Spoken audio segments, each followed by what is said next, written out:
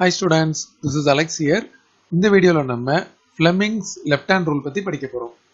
ஒரு current carrying conductor magnetic fieldல place பண்ணும்போது அதுல ஒரு force experience ஆகும்.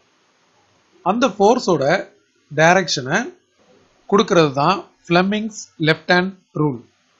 So இந்த diagramல இருக்கிற மாதிரி நம்ம மூணு fingerஐயும் stretch பண்ணனும் perpendicular to each other. So the forefinger, middle finger and thumb of the left hand இதை வந்து இப்படி stretch பண்ணனும் such that மூணுமே perpendicular to each other இருக்கணும்.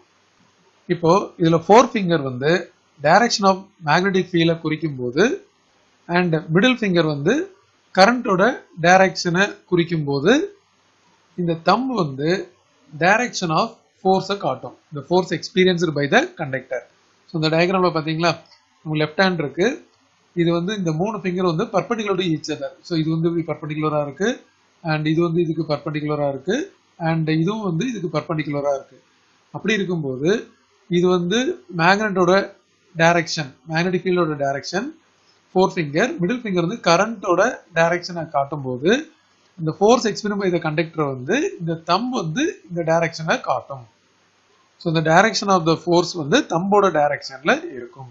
So இந்த விதத்துல ஒரு current carrying conductor வந்து magnetic fieldல place பண்ணும்போது அந்த conductor experience ஆகிற force ஓட directionஐ நம்ம கண்டுபிடிக்கலாம். So இதுதான் வந்து Fleming's left hand rule.